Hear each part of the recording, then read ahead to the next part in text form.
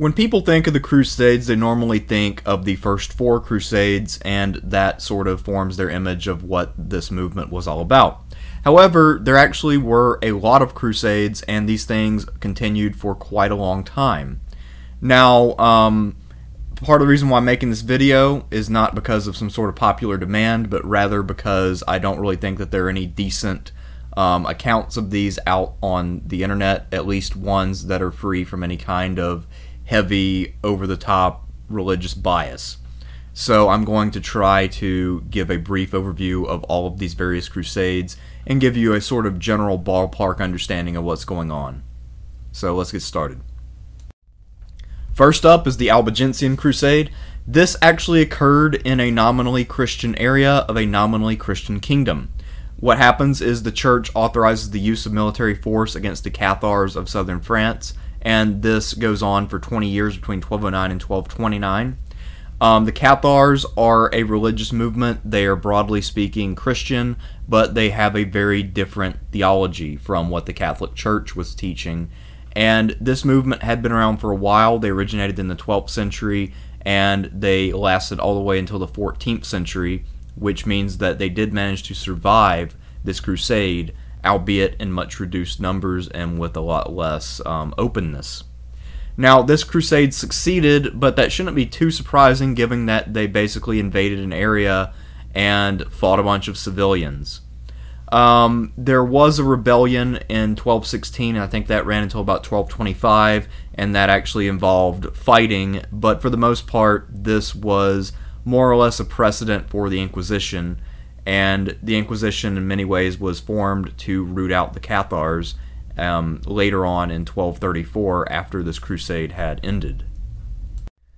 Previously in my video on the Second Crusade, I talked about the Wendish Crusade, which was sort of an offshoot of the Second Crusade, and that is where we had northern crusaders from the Holy Roman Empire and from Denmark going and, spreading Christianity by force at the expense of their pagan neighbors. Well, this tradition will be carried on for many years, mostly at the urging of the Holy Roman Empire, Poland, Denmark, and Sweden. Now, also, Norway will get involved as well, but Norway often gets involved in the Crusades of the South as well. Anyway, so what this does is it ends up conquering and converting pagan areas like Prussia and Lithuania, Livonia, Estonia, all the countries of the Baltic. I mean, Prussia is not one of the countries of the Baltic, but the other three are. And there actually was an order of knights founded to deal with this war, and that was the Teutonic Order, which is much more long-lasting and powerful than the Knights Templar, despite the fact that the Knights Templar have gained a much stronger hold on the modern imagination. The Teutonic Order was way more powerful, way more corrupt, and way more influential in the long run. And this is basically a semi-independent part of the Holy Roman Empire that was founded in 1190, and I think technically has not been dissolved, which doesn't make sense, but it's apparently true. Now, not the Holy Roman Empire, that had been anachronistic since its outset, but the Teutonic Order had become anachronistic by the 15th century, since all the areas around it were already Christian, and they were mostly Catholic Christian as well, so there was really no reason for this thing to exist. And at that point, it began to alienate and provoke its neighbors like Poland and Livonia, and it began to lose ground. And but not before it tried to convert other Christians to what it saw as the correct form of Christianity. The Fourth Crusade against the Orthodox Byzantine Empire is often seen as a one-off fluke. However, since it was followed up within 5 years by the Albigensian Crusade, meaning that we have 2 crusades in a row against other Christians, this means that this precedent is established by this time in the 13th century, and it is acceptable to attack non-Catholic Christians if you're doing so in the name of the papacy and you're looking for, absolution from your sins. The Pope is willing to grant that because it extends his power. Again, the number one priority of the Pope in the Middle Ages is to expand his power, period.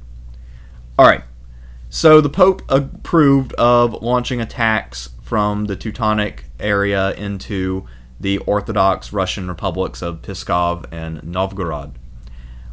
This is in a context, also keep in mind, where Novgorod and Sweden are fighting over Finland. So religion is sort of a sideshow, but it's still a factor. And, no doubt Sweden played up the savagery of Novgorod, and they tried to then get other Catholics interested in fighting them. That was a way that they could have a better chance of taking Finland, after all. However, this crusade was not successful. Novgorod would go on to become one of the key centers of Russian civilization, and its greatest leader, Alexander Nevsky, was in command on the day that the Novgorodians fought their decisive battle against the Teutonic Knights, the battle on the ice, where apparently there was a frozen lake and both sides literally fought on this frozen lake. The Novgorodians were successful, and after this, the Teutonic Knights were no longer able to expand eastward, and they were forced to stick to their own territory and try to engage in predatory practices against the Polish and other neighbors who they could take advantage of at times. So now we're back to the numbered crusades, and I'm not entirely sure what the criteria were for making a crusade a numbered crusade, but if I had to guess, I would think that it has something to do with the Pope has to call it before people start going, 1, and then 2, it has to occur in either the Near East or Egypt, somewhere within the general vicinity of Jerusalem. But again, this is my guess. I don't actually know what the rationale was. At any rate, the Fifth Crusade. So Pope Innocent III, who had called for the Fourth Crusade, was still crusade hungry. He hadn't learned his lesson, so he decides to call another one. And this one will officially run from 1213 until 1221, although a lot of that time, as with many crusades, was spent gathering forces. And actually, by the time that this thing got into action, Innocent had died in 1215. Now, originally, part of the delay is because the Kingdom of Georgia was set to participate.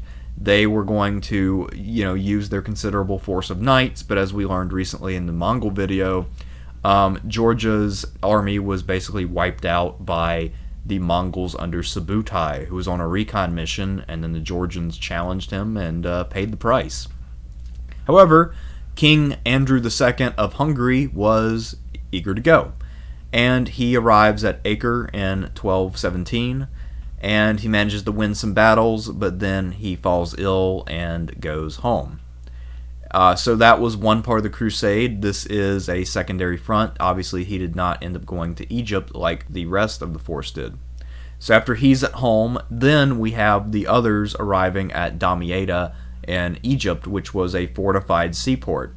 And they managed to take this fortified tower by rigging up a special ship as a siege engine, and that was a fairly unexpected victory. So they have this, new, basically, bridgehead into Egypt.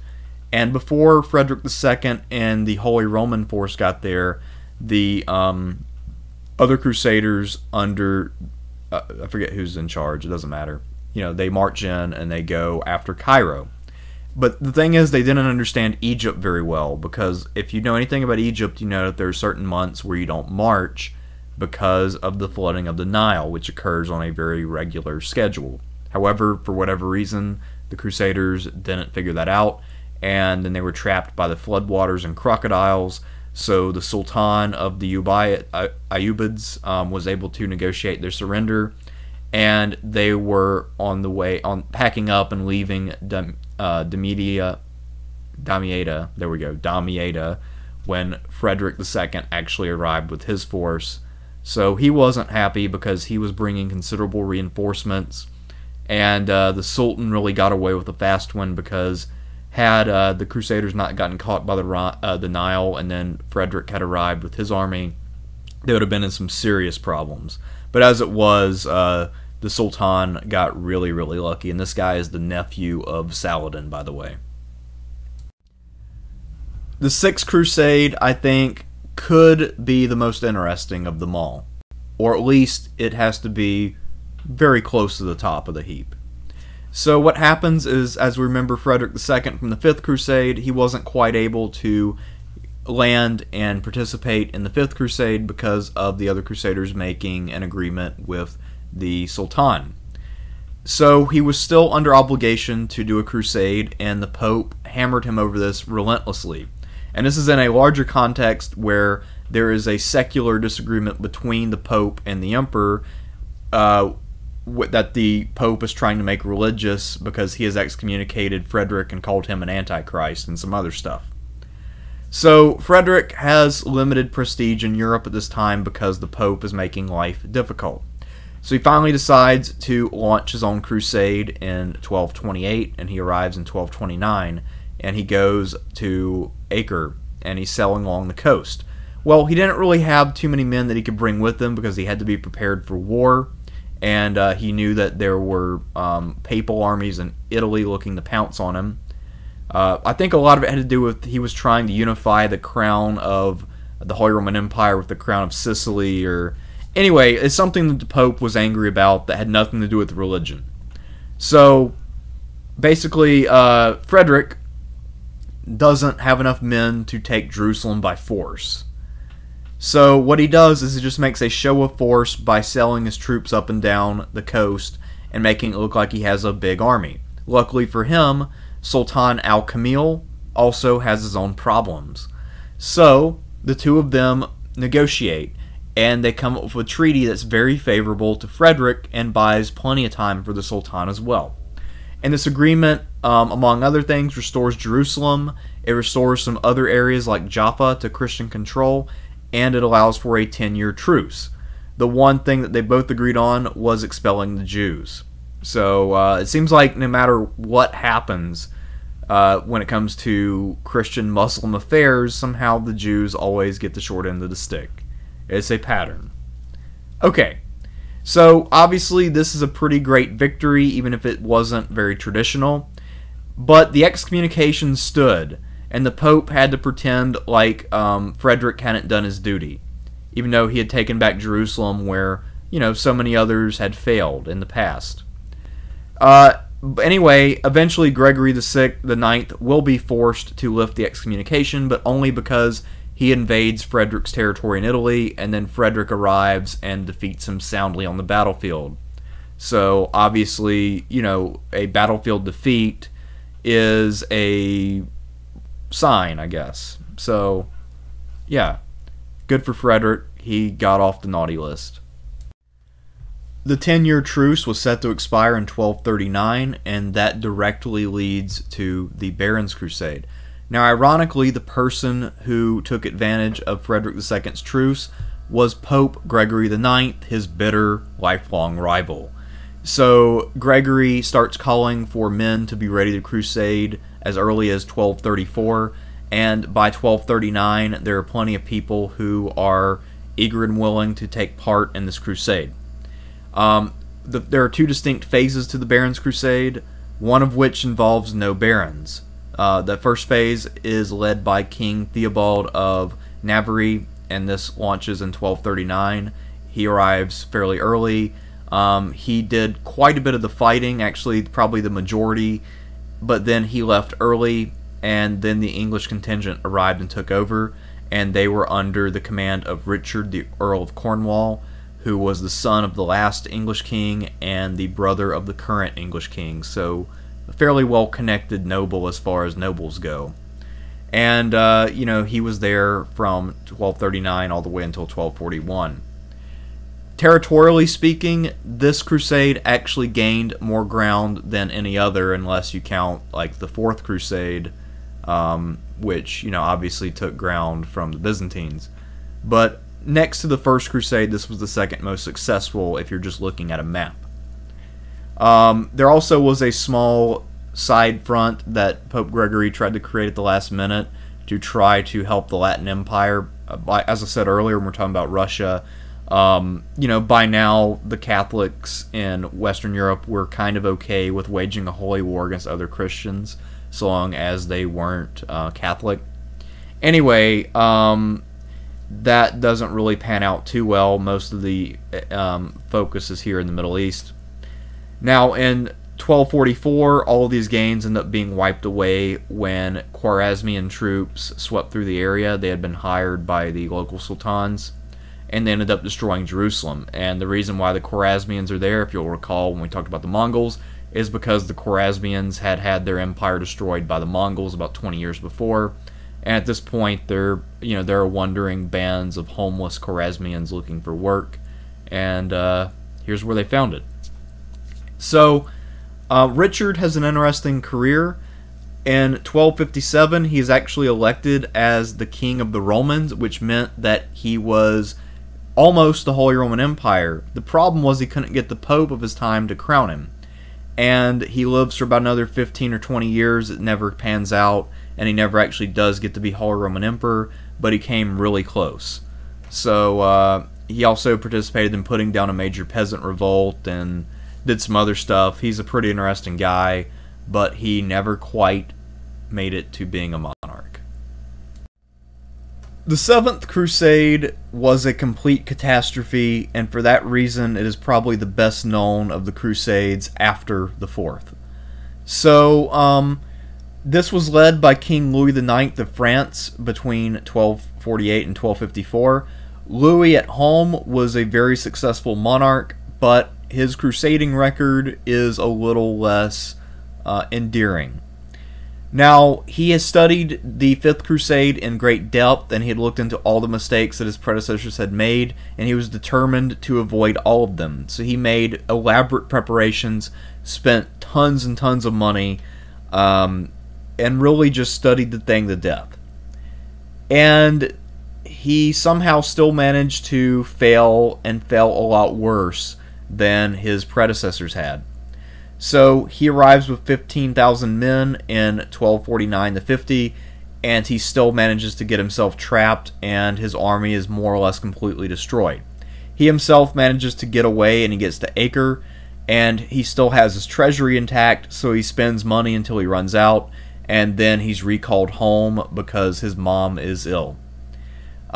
He also puts in money and forms an agreement where the French will maintain a garrison at Acre until 1291 at the expense of the French crown.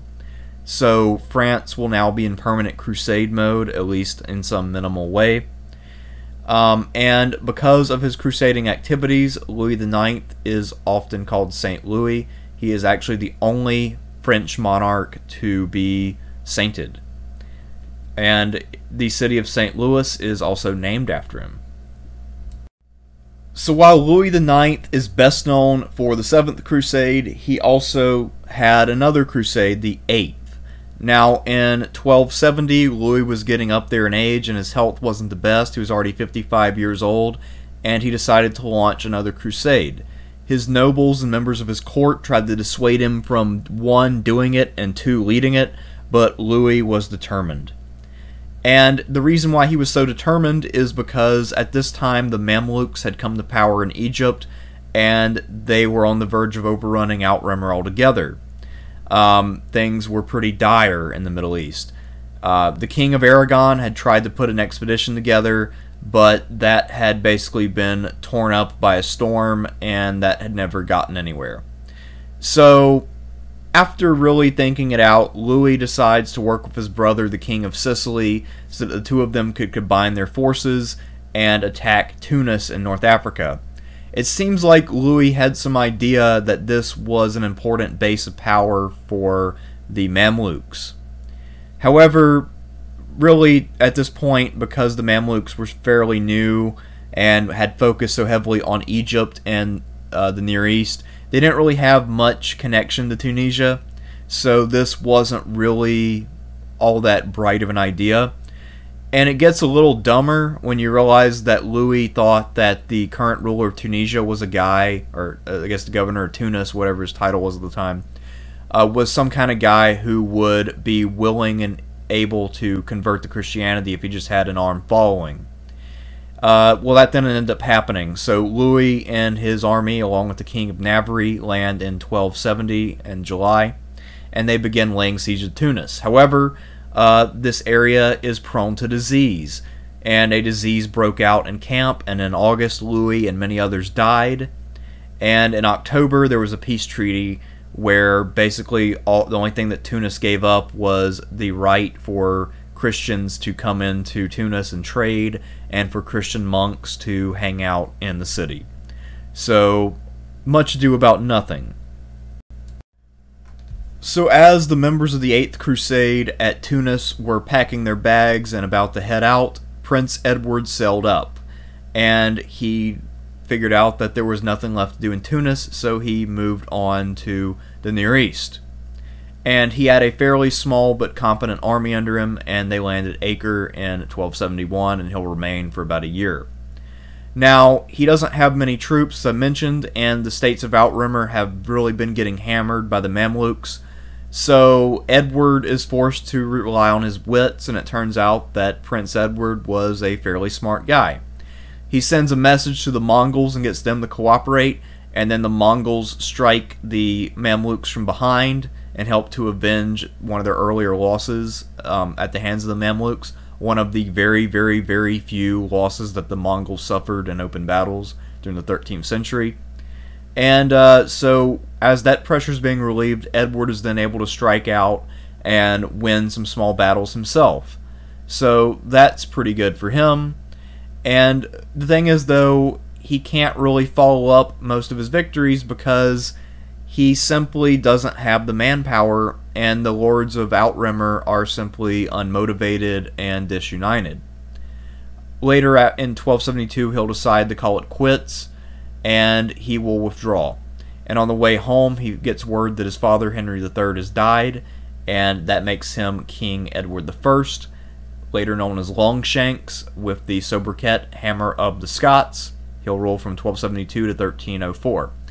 And in many ways, he's kind of a second Richard the Lionheart, except that he's probably less prickly and difficult to get along with. Although, he did expel the Jews from England in 1290, and he earned the nickname Hammer of the Scots, which you normally don't do by being a choir boy.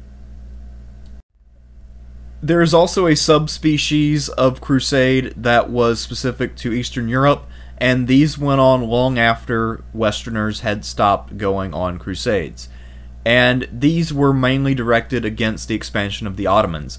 The most famous of these Crusades, and I think the last, or very close to the last, was the Crusade of Varna, which occurred between 1443 and 1444.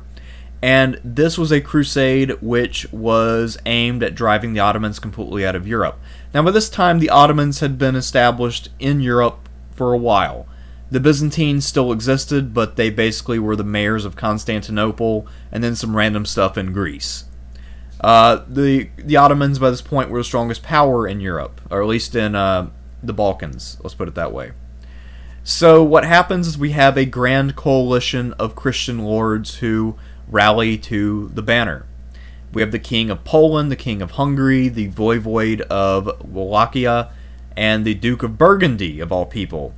And if you're familiar with these dates, you know that the 100 Years' War between France and England is going on.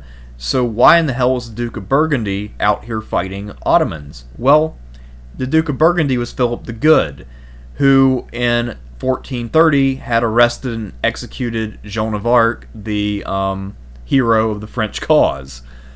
He was a traitor, to be sure, and he had worked openly with the English in the past. So the fact that he would deprive the French king once again of his forces by taking them east to fight a war that didn't concern him shouldn't come as any surprise. Anyway, all these guys were in charge of this grand international expedition.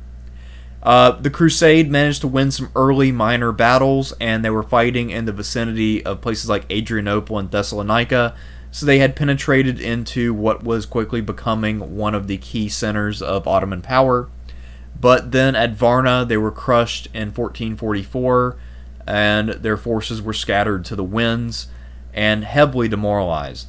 Later on, there is a second battle of Kosovo, where one of the Ottoman sultans will die in battle, but not before he completely crushes his opposition in the area. And after this, the Christian forces in the area are very much demoralized, and they will not really prove to be much help in 1453 when the Ottoman Sultan Mehmed II decides to try to assault Constantinople. The only people who help, ironically, are the Venetian, Genoese, and Florentine merchants who have been exploiting the hell out of the Byzantines for centuries at this point. But we'll talk more about the fall of Byzantium in due time. Earlier I mentioned that the voivode of Wallachia was one of the key members of the Crusade of Varna, and that gentleman's name was Vlad II Dracul. Now, he had a son named Vlad, who became Vlad III, the Impaler, or as he's better known, Dracula. And Dracula simply means son of the dragon. Now, to give you a good idea of how awesome Dracula's childhood was, when his dad had visited the Ottoman court at one point, his sons had been taken hostage, Vlad and his brother, and then the dad had joined the Crusade of Varna. Now, the sons were hostages to ensure his good behavior, and he figured, yeah, I'm basically consigning my sons to death, but this is important, so I'm going to go on a crusade. Well, the Ottomans didn't execute his sons, for whatever reason, and they were able to come home. But one of the sons, the other one, actually really liked Ottoman life, and he became a court person for Mehmed II, and he was some sort of courtier. I don't know exactly what he did. Anyway, Vlad, though, had a lifelong hatred of the Ottomans, and apparently while he was in school at one of the Ottoman courts, he was ostracized and didn't really succeed in making a lot of friends. So he has a big vendetta against the Ottomans for that and a number of other reasons, not to mention that the Ottomans like to interfere in dynastic politics in his homeland. He became famous as the Impaler because when he came back from his first exile, because he was only in power very briefly in 1448 before his nobles overthrew him, and then when he came back several years later, he held a banquet to try to do a reconciliation, and that's what he told everybody. But when they got there, the nobles were rounded up with their families and they were impaled. And impalement involves being put on a tall stake and then having it slowly run through your body over the course of a couple weeks. So, pretty terrible way to die, but it became Vlad's preferred method of dealing with his problems. So, after that, he's known as Vlad the Impaler, and later on, he decides to spread his love of the Ottomans to the south. So he gathered his army and he began making war on the Ottomans in 1462, which seems to have been at odds with what his overlord, the King of Hungary, had wanted. And Vlad ends up killing tens of thousands of Ottoman soldiers and settlers, and as you might imagine, this really inspired the ire of the Ottoman ruler Mehmed II, who had, fairly recently conquered Constantinople. So he gathered a massive army, one of the most massive of his entire regime, to go after Vlad. And then Vlad is in exile for several years.